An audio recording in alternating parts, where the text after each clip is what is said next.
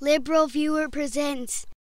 So at least as far back as McCarthyism and the Cold War, Republicans have politicized national security by trying to portray Democrats as weak on something, be it communism or terrorism or whatever, and the latest version last week came when Republicans reacted to a speech by President Obama in which he said the nation is at war, as if it were a big change for Obama, a reaction exemplified by an editorial in the right-wing Washington Times claiming Obama has discovered the war on terrorism, even though Obama's speech did not include the phrase war on terrorism, which, as I've explained in previous videos, is an Orwellian dangerous term, and even though President Obama has been using the phrase nation at war throughout his presidency, going all the way back to his first day, as you can see in this clip from President Obama's inaugural address. Our nation is at war against a far-reaching network of violence and hatred. Now, despite this consistent rhetoric from President Obama, Republicans took to the airwaves last week trying to spread their fake talking point that Obama had just started saying the nation is at war, and when such Republicans like former Bush Chief of Staff Andy Card tried this fake talking point on real news networks like MSNBC, actual straight news anchors like Norah O'Donnell made sure viewers heard the truth, as you can see in this clip. It's wrong for the president not to recognize we are at war, and I believe that he acknowledged that we are at war yesterday.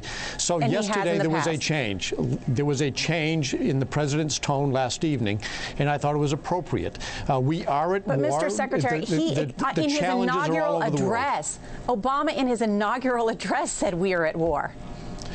Now, that kind of took the wind out of him, but more importantly, it left viewers of that news program better informed, which is, of course, the exact opposite of what happened when Jon Scott, the supposed straight news anchor over on Fox News, hosted one of those unfair Fox News three-ways on this topic that same day, which seemed designed to emphasize the false Republican talking point, beginning with the introductory part here. We are at war. We are at war against al-qaida. Those words seem to mark a change in tone from an administration that stopped using the phrase war on terror.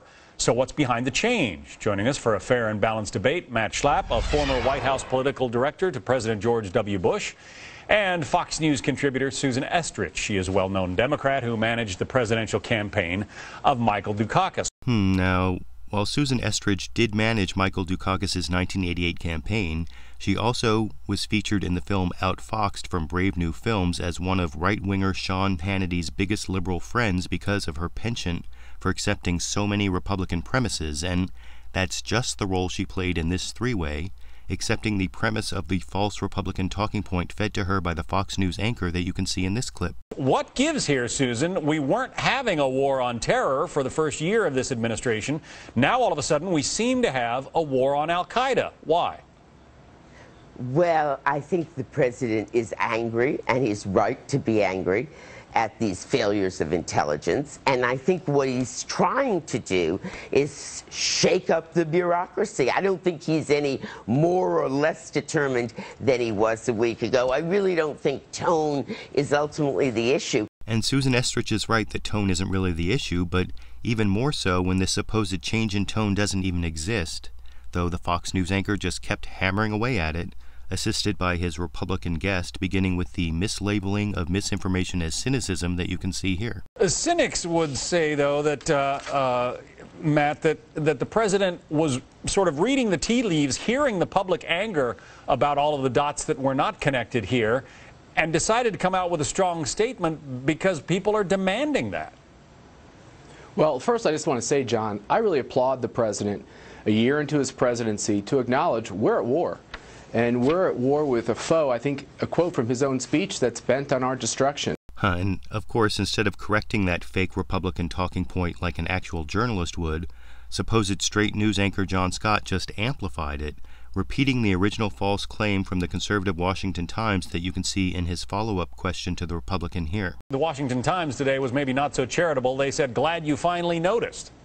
Well, here's the problem. If you think about it a little further, my problem is not with what he's calling the war, which he now acknowledges. It's the fact that he has the staff of Harvard Law School fighting this war. Now, Susan Estrich, as a Harvard Law School graduate, did challenge that last assertion, but then, in case you missed the main Republican talking point that saying the nation is at war is a big change for Obama, the Fox News anchor repeated it one more time, as a premise of his final question to Susan Estrich, a false premise she just again accepted, as you can see in this clip. Susan, I don't know if you did this on the Dukakis campaign, but it seems like these days not much happens in politics or in a place like the White House without poll testing, trying a phrase out and seeing how people respond to it. Do you think that that's what this White House did with that particular phrase, war on al-qaeda? No, I think the president is just toughening his language because the circumstances call for tough language. Now again, Susan Estrich was right. The situation does call for tough language, but she was wrong to accept the false Republican premise that Obama's language has changed. After all, President Obama ran as a candidate who is not against all wars, but just against dumb wars, and he promised to shift America's focus away from the dumb war of choice in Iraq and towards the war of necessity against the organization actually attacking Americans, and that's the consistent Obama policy I think Fox News and the Republicans are trying to get viewers to forget, but I want to know what you think. Does the focus from Fox News and the Republicans on a change in President Obama's tone that doesn't even exist show their inability to find anything of substance to criticize in President Obama's national security leadership?